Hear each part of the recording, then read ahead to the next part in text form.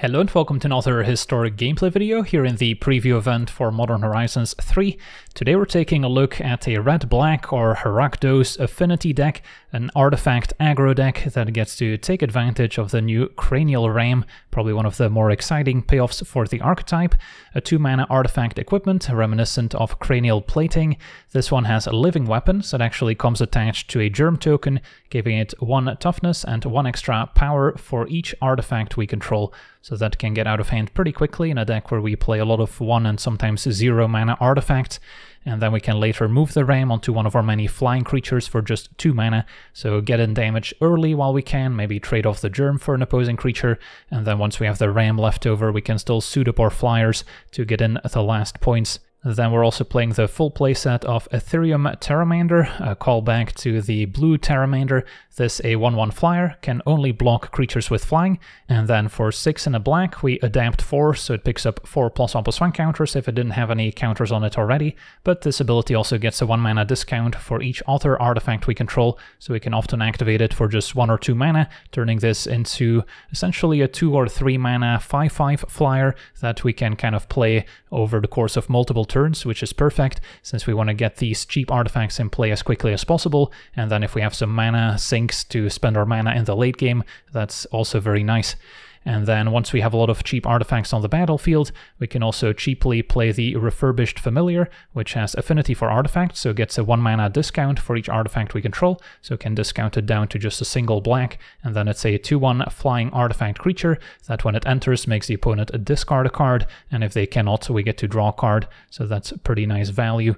And then topping off our curve, another affinity card, one of the few non-artifact cards in the deck. Imskir Iron Eater is 8 mana, although we can often cast it for just a black and a red as a 5/5. When it enters the battlefield, we draw X cards and lose X life, where X is half the number of artifacts we control rounded down. So a nice bit of card advantage in a deck that's usually the aggressor, so we don't mind losing a bit of life. And then for 3 and a red, we could also start sacrificing artifacts to deal damage equal to their mana value to any target. So this synergizes quite well with affinity cards. We're only playing the familiar here, could also play the new Frogmere Enforcer, I believe is the name, which can be cast for either 4 mana or 7 mana with Prototype. So that's a nice expensive creature that we could also potentially play for quite cheap and then deal more damage with Iron Eater, but decided not to include it here just to keep the curve as low to the ground as possible. And then what better card than Ornithopter, a free Thopter that we can play to enable our artifact synergies, and then we can later still suit it up to turn it into an actual threat. And then alongside Ornithopter, we've got a few more Thopters, since we're also playing the full set of a Retrofitter Foundry, a powerful engine card that has seen a lot of play in Historic before, and here it's great since we naturally want to play a lot of cheap artifacts, and then we can start sacrificing Thopters to turn them into 4/4 constructs. So on turn 1 we could already play Foundry, play Ornithopter, and turn Ornithopter into a 4/4 construct, and then in the late game we can also use it to make 1/1 servos, and maybe slowly upgrade those into Thopters, and then later 4/4 constructs. But of course ideally we have some cheap Thopters to play in the first place, such as Hope of Girapur, a legendary Thopter in fact, so we don't mind sacrificing it if we draw multiples. And then at 2 mana we're also playing the full set of Ayotya Declares War, which can read ahead, so we can start from any different chapter, but we often want to start from chapter 1, making another Ornithopter token, and then on chapter 2 we get to tap any number of untapped artifacts we control to deal that much damage to any creature or planeswalker, so it gives the deck a bit of built-in removal. And finally we get to turn one of our artifacts into a base power and toughness 4/4 until end of turn, so that's another way to maybe get damage out of our Ornithopter, but we can also animate some of our non-creature artifacts, so that can also get in more damage. And we even have an artifact land in the mana base that's indestructible, so we could be attacking with a 4/4 indestructible. And then rounding out our deck here, we've got 3 copies of Springleaf Drum, which is a great way to quickly empty your hand, as we can tap an untapped creature we control to add 1 mana of any color, so it often pays for itself the first turn we play it, especially great with Ornithopter that we can play for free, but then just helps us play our more expensive cards while tapping some of our creatures that may not be attacking anyways. And then a Volt Scourge has been in Arena for a while, can play it for just 1 mana and 2 life to get a 1/1 flying lifelink, so great recipient for a Cranial Ram in creature matchups where we're trying to outrace the opponent. And then we also have the full set of Occult Anvil as another sacrifice engine that can maybe start going wide, making construct tokens, but it's also a great way to deal those last points of damage. If our opponent manages to answer all our creatures, we can still start sacrificing artifacts to drain the opponent while making some 1/1 constructs.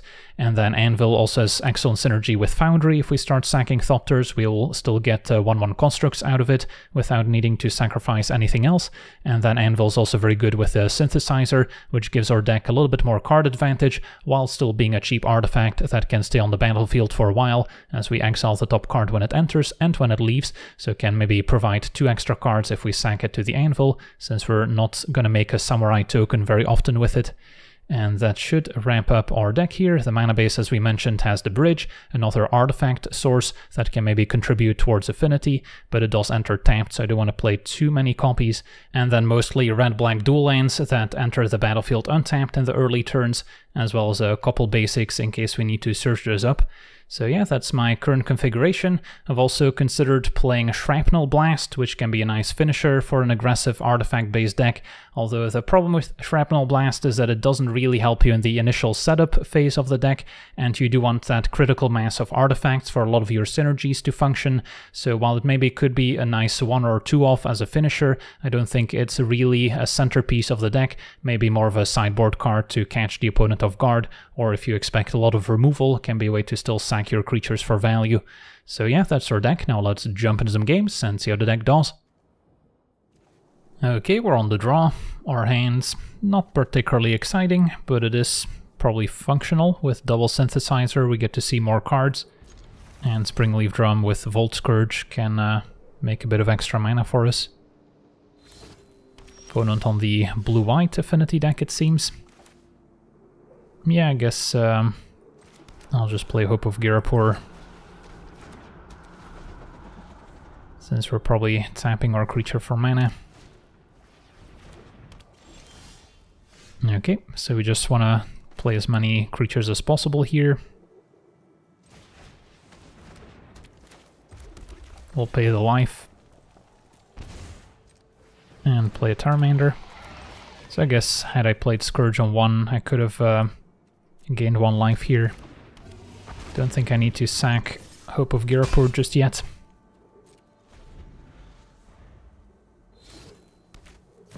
And there's Synthesizer. Well, we gotta hope to outrace them in the air while they make some huge tokens on the ground. Occult Anvil plays well with our Synthesizer and can also help chum block the construct tokens. And yeah, I guess we'll play another one. Hope to find a land or a 1-drop. Pteramander works. So yeah, I guess we'll play the Pteramander. And then what's our artifact count? 3, 4, 5, 6. So then I'll still be able to adapt.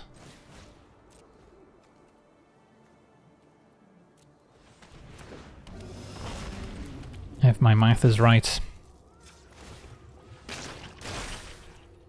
Hit for 6. So we've got a pretty fast clock.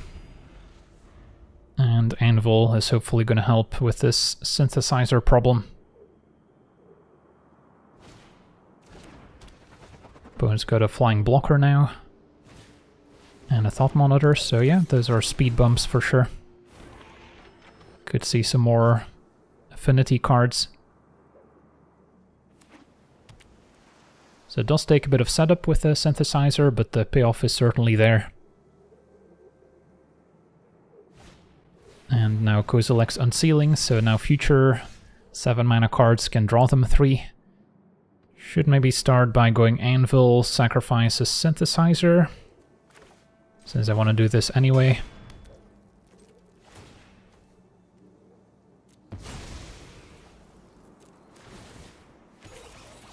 Find Cranial Ram, yeah, that's the type of card I was looking for. So we can cast it. And then still adapt to Pteramander here, wouldn't be able to move the equipment. But that's fine. So we can attack all out.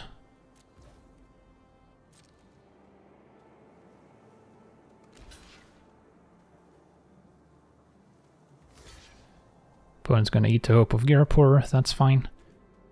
So we'll adapt here.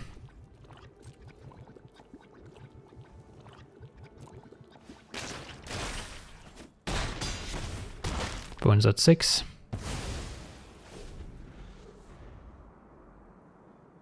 Don't really mind jumping with the Germ, since I was probably going to move the Ram onto a flyer anyway. Ugin's Labyrinth also quite nice for this archetype, since there's a lot of cards you can imprint. So yeah, we'll see. Kappa Cannoneer, definitely a good payoff for the deck.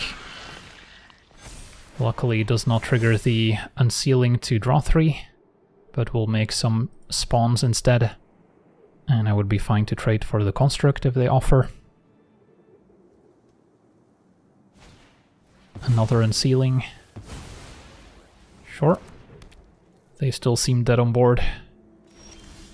Especially now with another Ram. But tap this for mana. Move on to Volt Scourge. Can play another one. I guess I wouldn't be moving that one, but all-out attack with the flyers will do it.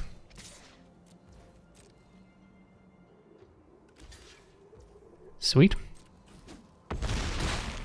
On to the next one.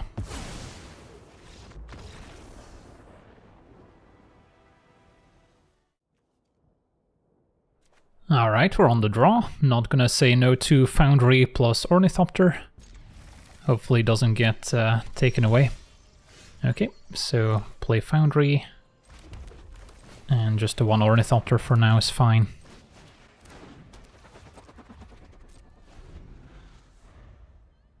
And then next turn, by playing Anvil and sacking another Ornithopter to Foundry, we can enable Anvil, although I guess Thalia will slow things down a bit.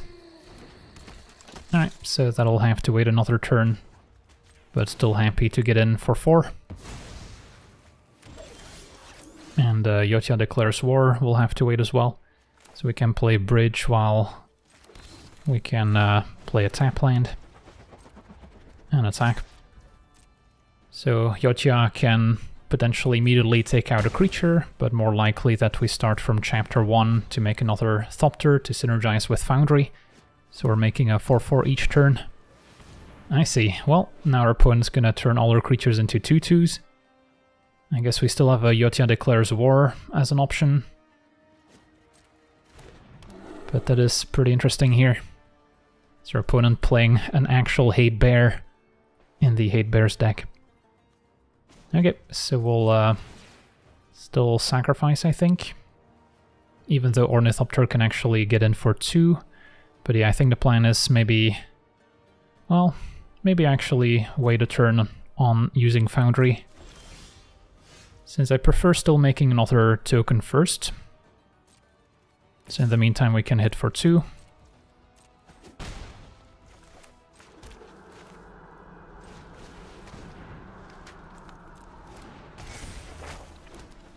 And then maybe next turn we'll put the Anvil to use, which also benefits from Kudo on the battlefield.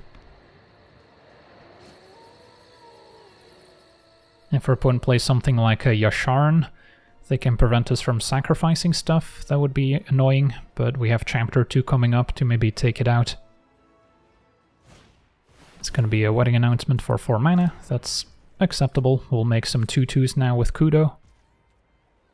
And I have to ask myself if I want to make a 4/4 here. Yeah, I guess that's fine.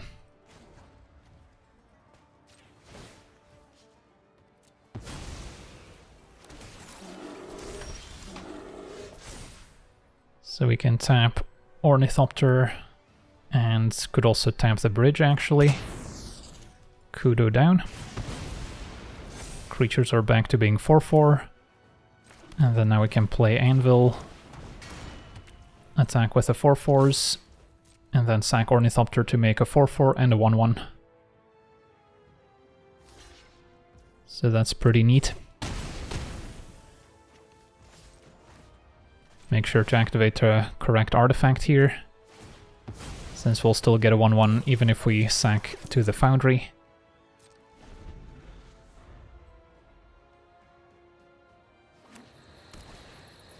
Wilson, alright, opponent sticking to the bear theme. Does have reach. Announcement triggers. Take my turn.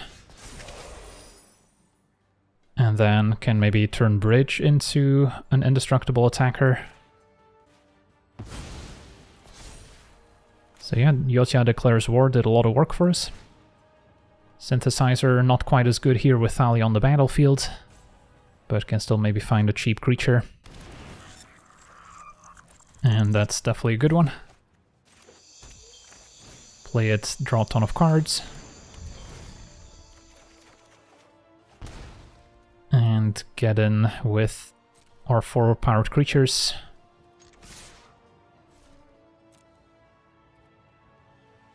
And then I can still use Anvil perhaps.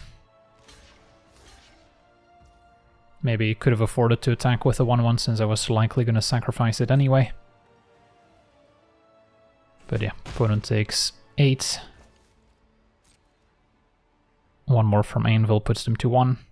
So don't see them coming back.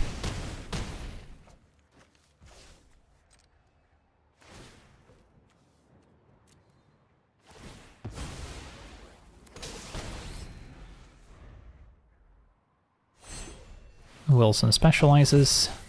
5/5, I'll take it. And that should be it. Activate Anvil for the win. On to the next one.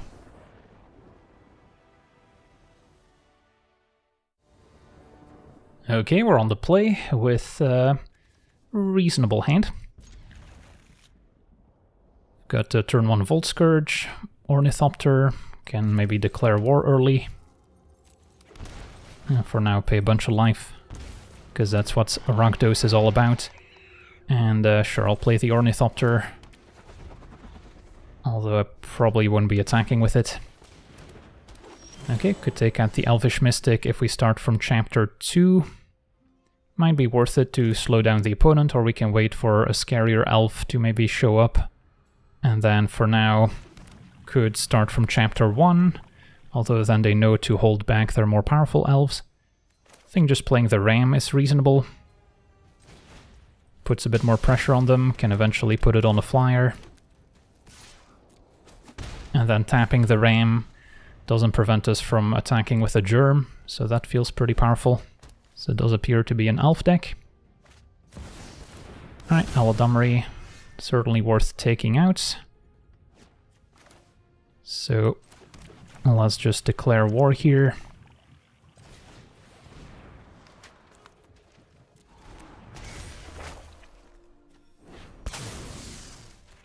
And attack for 3. Otherwise this might have been able to cheat something scary into play. You never know. And just the card advantage of the top can be quite powerful. Alright, so the elf deck is starting to go off here with Visionary drawing cards. Now I can grow Ornithopter. Now the good thing is we're trying to attack the opponent in the air, so they might not have a ton of reach creatures to get in the way. So I think the plan is play another Ram and play Hope of Girapur, and then next turn start moving the Ram onto my flyers.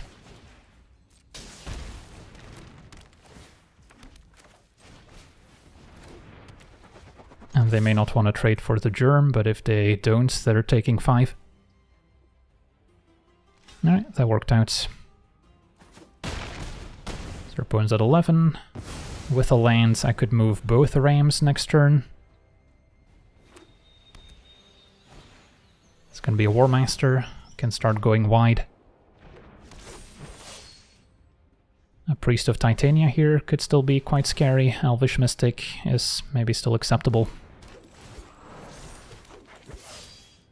So I don't expect them to kill me next turn, and Foundry's a nice find. So we can suit up probably the Volt Scourge. Play Foundry.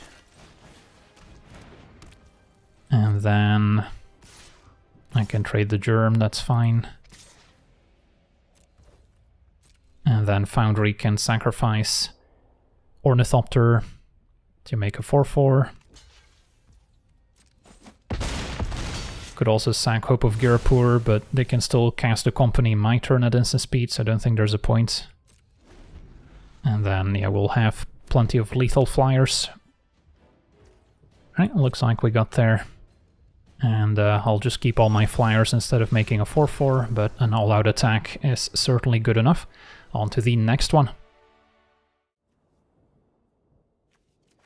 Okay, we're on the draw with a reasonable hand. Facing plains. Second Hope of Girapur is a little awkward, so maybe start there in case they remove it. And a Pridemate, so a life gain deck. Okay, so we want to play Springleaf. And then I could play Anvil and sack the Hope of Girapur right away. Or we can get this Declares War going. So next turn we can maybe take out the Pridemate if it's only a 3/3. Yeah, let's just declare war. Does mean I might have to tap some of my creatures next turn, and then Springleaf Drum may not work anymore. But I want to try and answer the Pridemate while we can. Alright, Hope of Girapur's gone, that's fine. So I'm still capable of taking out the Pridemate here. And Foundry was an excellent draw. So I can play Foundry, plus maybe Pteramander. Keep Hope of Girapur safe, since it's another Thopter for Foundry, but we can activate that one end of turn.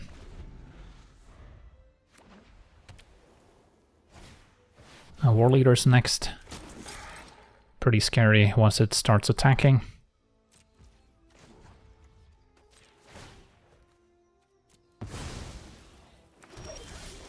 And an Ornithopter's not bad. So I can, for now, maybe grow the Pteramander. Since I'm gonna need Springleaf and Foundry. And then these two can attack.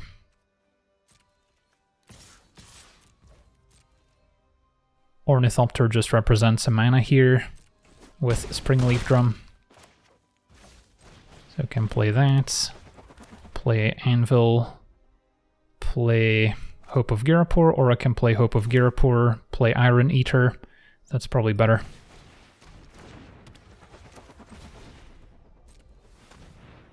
And then I likely want to chump with Ornithopter, or maybe just make it into a 4/4.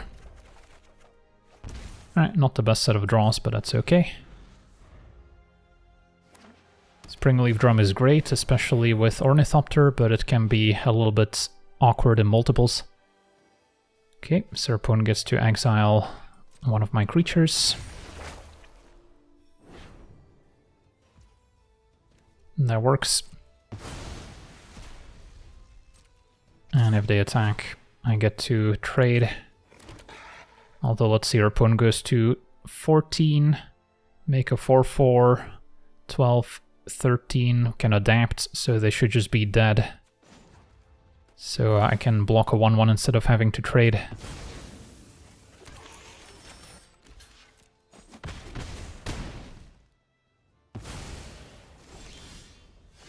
So it doesn't matter too much how we do it. So it's 2 mana to adapt. So we can adapt and attack. And that'll do it. Sweet, on to the next one. Okay, we're on the play, and our hand's not amazing, since we have double Iron Eater, which we're pretty far from casting. Yeah, I think I'll take a mulligan. This is a bit better. Springleaf Drum good with Ornithopter, probably getting rid of a land. So we can go Drum into Ornithopter, into Pteramander, and then next turn Synthesizer likely finds us a card we can play. Opponent blue-white, and looks like they're on a slightly different build of Affinity. Okay, Synthesizer, see what's exiled. Yotia Declares War we can cast. And then could take out Ornithopter, but I probably want to make my own token first to increase our artifact count for the Eater. And then next turn we should be able to cast it and draw quite a few new cards. Can take out Ornithopter in the meantime.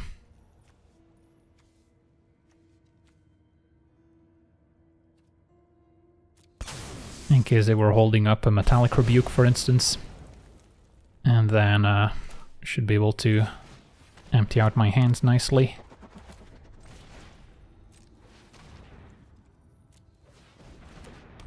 And refresh. Play a bridge, or we can adapt Pteramander. 1, 2, 3, 4, 5. Yeah, plenty of artifacts. I guess I might be one short. 1, 2, 3, 4, 5. Yeah, I guess it doesn't count itself. So I should have played bridge. Oh well. Don't think it's a disaster. Opponent with the Unsealing, so they're definitely trying to cast the 7 mana affinity cards. And we can animate probably Synthesizer here.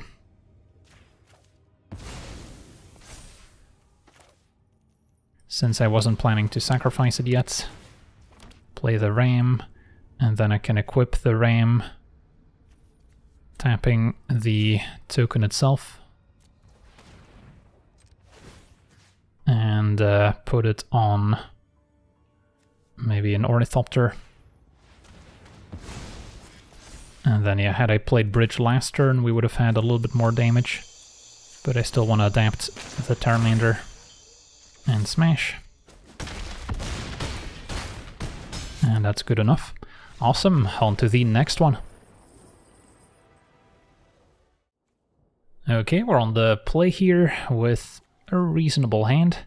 Maybe missing one of our payoffs to sacrifice Thopters, or Springleaf Drum would have been nice.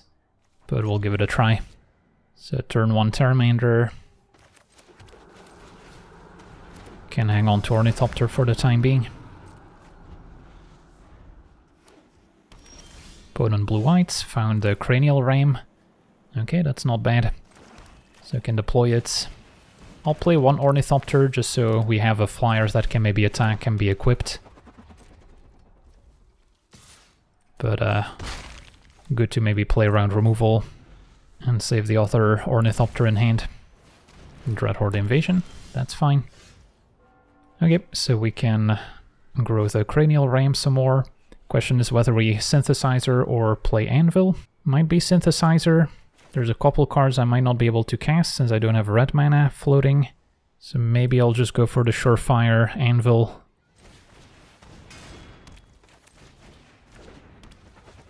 And then we can attack. And I could sack an Ornithopter to make a 1/1 here. Since we seem to have plenty of flyers. Opponent's at 10. So next turn we can maybe move the Ram. Maybe adapt the Pteramander as an option. And our opponent's gonna start gaining life, perhaps.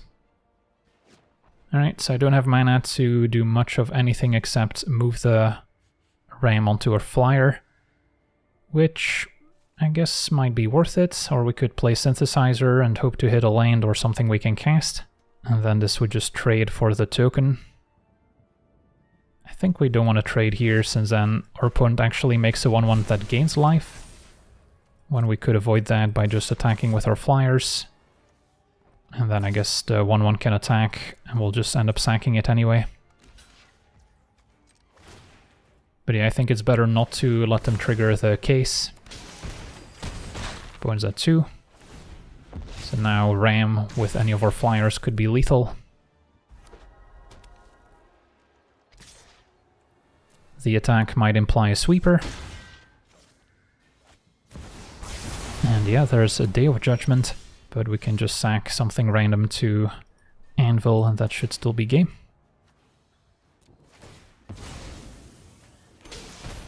Awesome, on to the next one. Okay, we're on the play, and do we have a keepable hand? Don't actually have a 1 mana play, just a 0 mana one.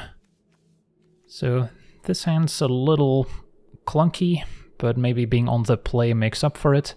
And then our hand is sort of powerful with all these 2-drops. So can play the Ornithopter in case we need a creature that can attack next turn, although it's probably not very likely. Animation module, can maybe set up some combos. So I could either declare war or play a Cranial Ram. Since there's no creature in play yet, I want to destroy. Maybe start with the Ram. And then hope to draw land next turn so we can double spell another Ram with a familiar, for instance.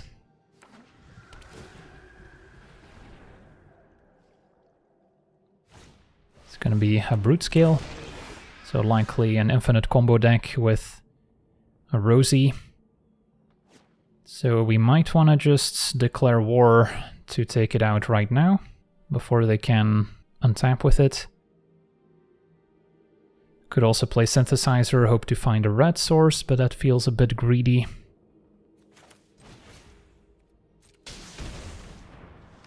So start from chapter 2, can still attack with a token even though the Ram is tapped. But yeah, we're not really developing our board as much as we would have liked. A 3rd land would have gone a long way. And next turn we can turn maybe Ornithopter into a 4/4. And decoction modules next. Alright, found a land. And then I think it's just going to be another Ram plus Familiar before attacking to grow the first Ram. For those that have played or faced the old school modern affinity deck, those are probably familiar with Cranial Plating, which is a very powerful card. And yeah, so far Cranial Ram has been pretty effective as well. A bit more expensive to move around, can do it at instant speed, but the fact that it comes attached to a token is a pretty nice upside. Okay, so play Synthesizer. Can still maybe move 1 Ram onto a flyer. And Volt Scourge not bad either, may as well pay full price, since I wouldn't be able to play anything else. And smash.